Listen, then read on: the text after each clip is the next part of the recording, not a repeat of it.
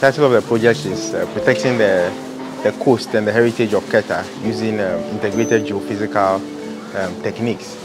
So the idea is that we will use geophysics to understand the coastal erosion problem at Keta. Because as you know, Keta has had a long history of severe flooding, coastal erosion.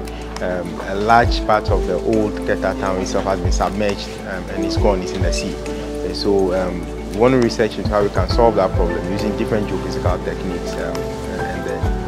So the components would understand the rate of erosion.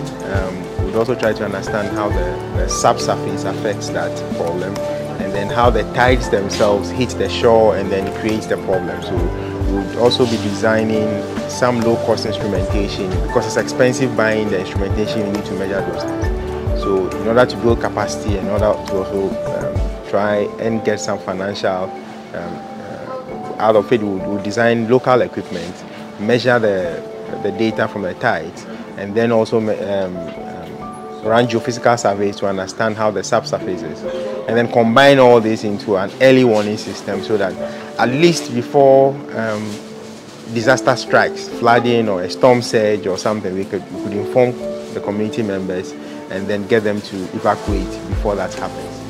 The Navy is very interested in what happens in coastal environments because that's where we operate.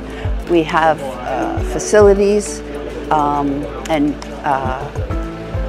bases all over the world in coastal regions, so we're suffering and concerned with climate change like many organizations. So my job is to mainly fund research on ocean sciences in the US, but ocean sciences is a global science, and so we rely on our collaboration with researchers all over the world.